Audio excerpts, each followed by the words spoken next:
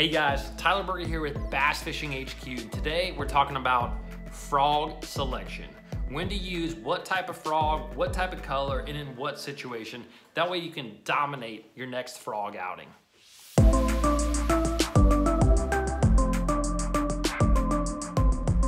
So guys, before we get started with the video, go check out ColumbusBarrelCo.com.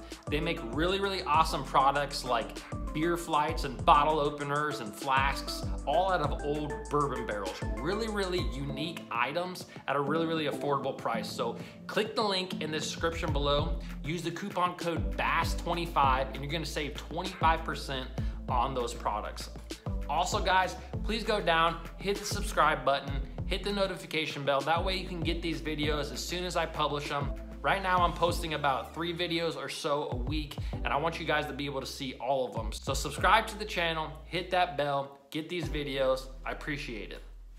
So today we're gonna talk again about frog selection. When to use what style of frog, what color frog, things like that. Guys, if you wanna see a video of me catching fish on a frog, a little bit more detailed about everything I do with the frog, you can click on the video link above. I'll also leave that link in the description below. That way you guys can also watch that video. I catch a couple of real big fish in that video, a lot of fun, so check that out as well. So again, let's talk about frog selection. And the first thing that I really want to talk about is the 2 different types of frogs that you have, okay? So you have one that is a pointed nose frog, right? As you can see, the nose is pointed, right? And then the other style of frog is a poppin' frog, right? This is a very popular frog.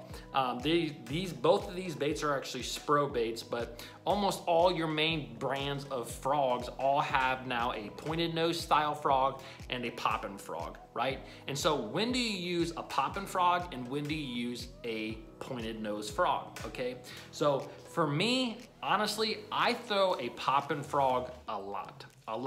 Now, when I throw it, I'm usually fishing it in open water situations. And what I mean by open water is I'm not fishing heavy matted vegetation or heavy grass situations, right?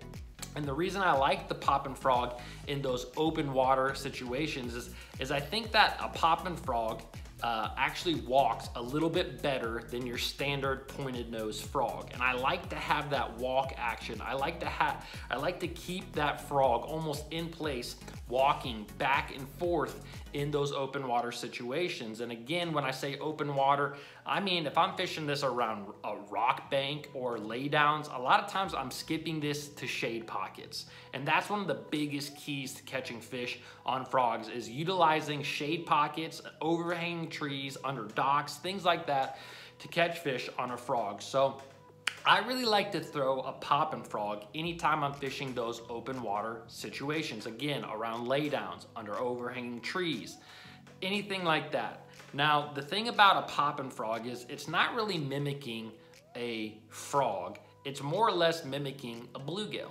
okay? And that's one of the biggest things that this frog looks like to a bass. When you're skipping it under, you know, an overhanging tree, it's looking like a little bluegill just scurrying across the top of the surface, and that's when the fish get it, okay? Now, a pointed nose frog, when do I like to use this? This pointed nose frog, I really like to use pretty much in any kind of heavy grass situation. So if I'm fishing a mat, you know, if you go to places like Lake Gunnersville, right, you're gonna fish a lot of milfoil mats that they got that, what you would call cheese style mats that you just drag this frog across. The reason I like this frog is because of the pointed nose, it comes over that mat and it comes through vegetation a lot better than a cupped lip like the poppin' frog. It just does, right? Because sometimes that poppin' frog, if you're dragging it over mats, it's gonna collect debris inside this little area. And I don't think that that's a great thing. I don't think that that's what you want. Now, are there situations where I will still use a poppin' frog in a matted vegetation scenario, whatever you wanna say? Yes, and the biggest thing that I have found is that if I am missing a lot of frog on a pointed nose style frog like this, that's when I switch to the poppin' frog. And the reason being is that if you look at these 2 frogs, The pointed nose frog of the Spro has just a little bit bigger profile than the poppin' frog. This poppin' frog is a little more slender. They're about the same length, but it's a smaller profile. And because of that, I think you get a little bit better hookup ratio with the poppin' frog. So even if I'm fishing matted vegetation and I'm missing fish on this frog, I will actually switch to a poppin' frog just to see. Now, does it always help? No, it doesn't always help. It doesn't always help the situation. But still, I will try the poppin' frog in a mat if they're missing this, just to see, will my hookup ratio increase? Now, can you use a pointed nose style frog underneath of a dock in a overhanging tree situation? Absolutely, and it works fantastic in those situations, okay? Again, this is just me, and I prefer the poppin' frog just because I think it walks a little bit better. I think it has a little bit better hookup ratio. I just like it more. Like, there's not much I can say besides that. I feel like I miss a few more on the bronze eye style frog, the pointed nose frog, okay? So those are kind of the situations that I use a frog in. Heavy mats, heavy vegetation, a lot of times I'm using the pointed nose. An open water situation, I'm using the poppin' frog. And again, with working this bait, I'm actually not popping it. I'm actually more or less just walking it back and forth. If you guys wanna see how I work frogs, again, click on the video. I'll put it up here again. You guys can click on that. You can see my whole frog breakdown. So colors, okay? Color in a frog is kind of actually funny to me. And the reason being is that you have to remember that the only part of a frog that a bass is gonna see is the bottom, right? It's plain and simple. Bass are under the water, a frog is on top of the water. So if I'm a bass and these are the frogs on top of the water, I can only see the bottom, right? I can't jump, I mean, sure, I could probably jump up in the air and see the top if I really wanted to, but I have not seen many bass doing that. So just pay attention to the bottom of a frog, okay? And when it comes to colors, you really just have to keep things simple. I keep things extremely simple. This is my frog box, really simple in here. I really have three main types of frogs, okay? I have really three main types of colors in frogs. And one is going to be a black. So you have your black baits. This is a poppin' frog. It's pretty much black.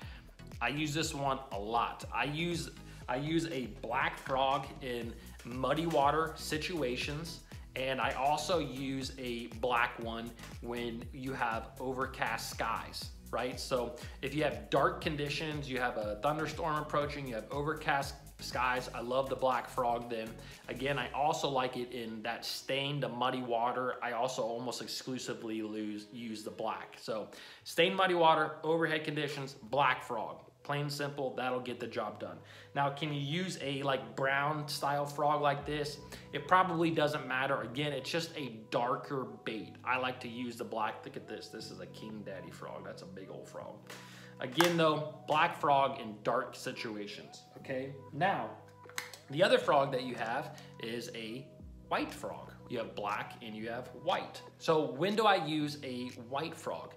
I really use a white frog anytime I think that bass are really feeding heavily on bait fish like shad, right? If you, for instance, like the Tennessee River lakes, like Gunnersville, Chickamauga, Kentucky Lake, those fish feed a lot on threadfin and gizzard shads. And for that reason, I think that a lot of fish just look for that white bait. A white bait like this, I mean, this is just straight white, but again, all that really matters is the bottom. Here's another white bait, but look at the difference in the top. Again, the bottom's all that really matters, and these are both pretty much white.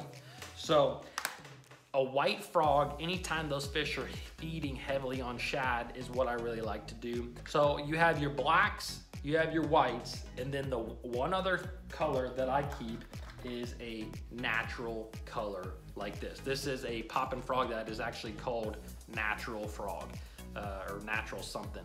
And what this best mimics is a bluegill, okay? So these are it, guys. These are the only frogs that I really throw. You know, sometimes I will actually paint a little orange dot right there just to look more like a bluegill. And so I fish this a lot when I'm fishing in areas where I have cleaner water, but I have fish that are feeding heavily on bluegills. So if I have clean water, bluegill eating fish, I like the natural colored frog that sees those whites, the yellows, a little bit of orange. It looks like the bottom side of a bluegill, right? If I have shad eating fish, I use the white. In almost every other condition, muddy water, dark days, I use the black. That's it, guys. I really keep it simple, right? I try to keep it simple all the time. Now, if I'm on a really good frog bite, like it just seems like fish are eating frogs, that's when I'll experiment outside of these frogs.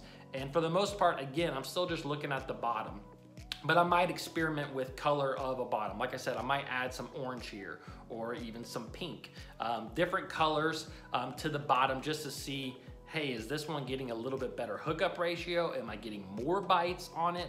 But that's really it. I have a black, a natural, and a white, okay? And that's what I go with, and that's what my box is. I got blacks, whites, naturals, blacks, whites, naturals. So keep that in mind when you're out there frog fishing. If you're fishing a dark day or you're fishing muddy water conditions, pick up the black frog or a dark frog like a dark brown, okay? That's it. If you're fishing around fish that are eating a lot of bluegill, that's when I like the natural color, right? And I will use this especially in clearer water situations where it just looks more natural, it looks like a bluegill. And then anytime I'm fishing around fish that are eating shad, whether that's during a shad spawn or it's on lakes where they feed on shad just in general, like again, the Tennessee River lakes, the TVA lakes, they just eat a lot of shad on those lakes. So a white is always a good frog to use in those situations. So that's pretty much it. I like to keep it simple. Again, I like to use popping frogs in open water situations. I like to use the pointed nose frogs around vegetation. I use black, I use natural, and I use white, and that's it. So keep your frog fishing selection very simple. You don't need to go out and buy you 10 different colors of frogs. Keep it simple. If you get on a good frog bite, that's when you can experiment a little bit. But besides that, follow these kind of guidelines and you'll be just fine. You're gonna catch bass. So guys, I hope you enjoyed this video. If you have any questions about frog fishing, leave a comment below. Also, again, watch that frog fishing video of mine. I would really appreciate it. Please subscribe to the channel. I'll see you in the next one.